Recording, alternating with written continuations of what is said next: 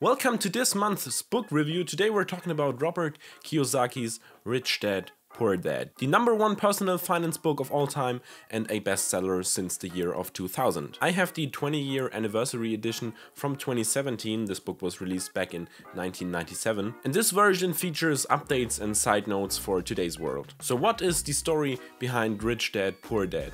Robert Kiyosaki had two fathers. One was his biological dad, his poor dad. He was a highly educated man, worked as a teacher and had a relatively high salary. His rich dad was the father of his best friend Mike. In the book he compares the two approaches when it comes to money of his real poor dad and his rich dad, the father of his best friend. The first chapter is called "The Rich Don't Work for Money," and that does not mean that they don't work for money, but they don't work for money, which is explained in the way that they don't work to get the money, so they have earned income, but instead they put the money that they have to work and let the money make more money with the help of assets, which he comes to in the second chapter. This one is called "Why Teach Financial Literacy." In this chapter he goes over the difference between an asset and a liability, and that oftentimes people mistake their own home, their house, for an asset, when in reality it's actually a liability because it does not put money in your pocket, but instead takes it out of your pocket. An asset is something that has value, that produces income or appreciates. Also, it has a market where it can be easily bought and sold. Liabilities, again, take money out of your pocket. He earned a lot of controversy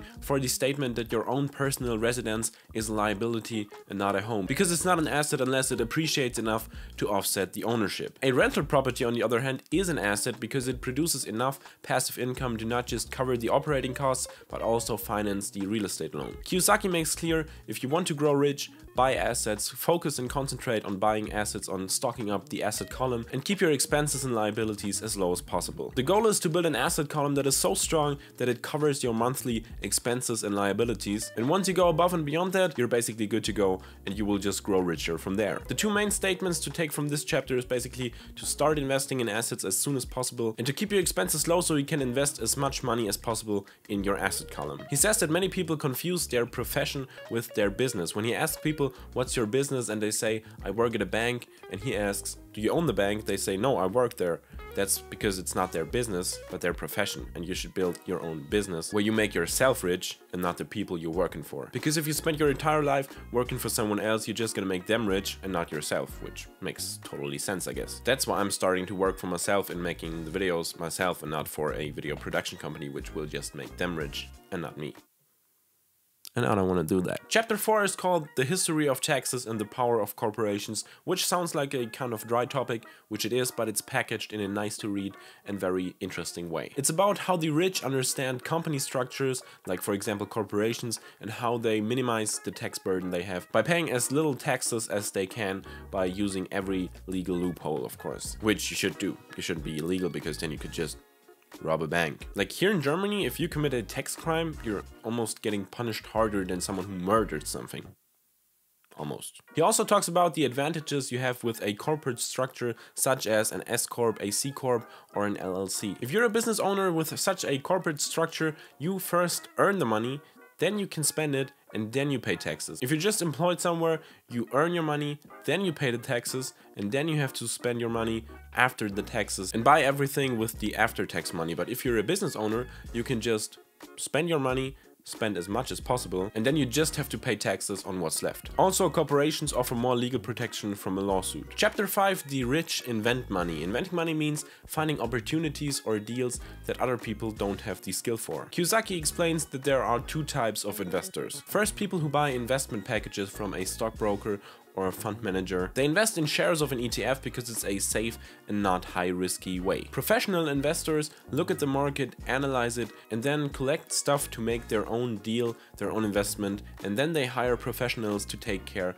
of the daily stuff. Chapter 6 is called "Work to Learn, Don't Work for Money," and this chapter was very interesting because the idea of working to gain experience, to learn new skills and to have more experience in certain fields and not work for the money you get is a very interesting approach to working, in my opinion. Kiyosaki explains that he took different jobs over several years, sometimes even taking a new job where he earned less than in the job he was at right now, just to learn some new skills, like for example flying. His poor dad told him he has to specify in a certain niche and get very professional at it to get even more specific and earn more in that certain field. But his rich dad told him he has to know a little bit of everything, not just one topic, but as much as possible, so he doesn't just rely on one profession. Kiyosaki joined the Marines right after college, so he learned to lead and manage people. After that, he joined a sales company to get experience in selling stuff to people and overcoming the fear of rejection, which is why a lot of people can't sell their stuff. Then he discusses the synergy of management skills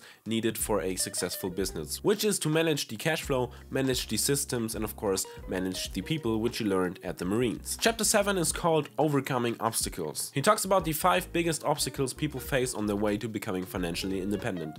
These are fear, cynicism, laziness, bad habits, and arrogance. People have the fear of losing money. Of course, nobody wants to lose money, but here I'm thinking about 2 phrases from his 2 fathers that he talked about, I think, in the first chapter, which is his poor dad said, "Don't take risks," and his rich dad said, "Learn to manage risks," which I think it's pretty cool that he kind of compared the different approaches and different statements of his 2 dads. I think it's maybe, of course, a little bit edited to fit the story, that it's like the exact statement from both fathers, but it's pretty cool that he took the different approaches and compared them to each other. Cynicism is about doubts everyone has that affect the self-confidence. Of course, you think about what people will think of you, your friends, your family, if you lose a lot of money, but you have to overcome that because otherwise opportunities will just pass by. Laziness, of course, a lot of people are lazy. It's hard to get up, it's hard to start with something, but once you start with it, it goes very easy. He compares it with going to the gym. If you're just at home from a long work day, you have the excuse that you worked a lot and you deserve to just lay on the couch and watch TV. You don't want to get up, but once you're there, you can just exercise and you feel really good about it. Mostly. Bad habits, it's about not paying yourself first. A lot of people first pay their bills, pay everything else off, and at the end of the month they have very little left for investing in your asset column. That's why you should pay yourself first, which does not mean you shouldn't pay your other expenses, but if you're paying yourself first and you have less money left, you're more enforced to find other ways to make more money, to pay all of your expenses, because if everything is paid off and you don't have money, you're like, I'm gonna just make more money next month, and then the same thing happens again. So by paying yourself first, you're enforced to make more money in that month to pay all of your other expenses, because they will come at you if you don't. And I don't know if I entirely agree with this, because of course, if you pay yourself first and don't pay your rent, and you don't find another way to make more money at the end of the month and you can't pay your rent, you're gonna get kicked out. So I guess you should have paid it first. But of course, he also says you should, of course, pay your bills on time, but you should pay yourself first. Arrogance. Investors know what makes them money. It's what they not know that makes them lose money. Kiyosaki said every time he got arrogant, he lost money, which is why you shouldn't be arrogant. Chapter 8. Getting started. He talks about that most people don't see the opportunities that are handed to them, and you have to train yourself to see these opportunities. An average person can spend a week looking for a good real estate deal and they just don't see them. Even if it's right in front of them, they can't see it. But a trained investor finds it right away because he's trained in seeing these opportunities, and you have to train yourself to see these opportunities as well. It's a constant learning process and you're never finished with learning. Even Kiyosaki tells that he is still learning, because everyone is still learning. Learning never stops. Chapter 9 is still one more. Here are some to-dos, and I'm gonna read the headline of every to-do thing on the list to you to just inspire you to get started and do something, and then we're already finished with this video.